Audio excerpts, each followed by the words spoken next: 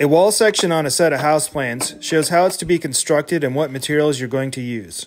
Here's a wall section of the house we're building. Our concrete footings are 2 foot wide and 10 inches thick. 10-inch poured walls with a brick ledge. A 4-inch basement slab with 6mm poly underneath. Crushed stone with drain tile against the foundation lined with filter fabric. Grade that slopes away from the house. 4-inch brick veneer. Anchor bolts 4 foot on center. 16-inch I-joists with 3/4-inch tongue and groove subfloor.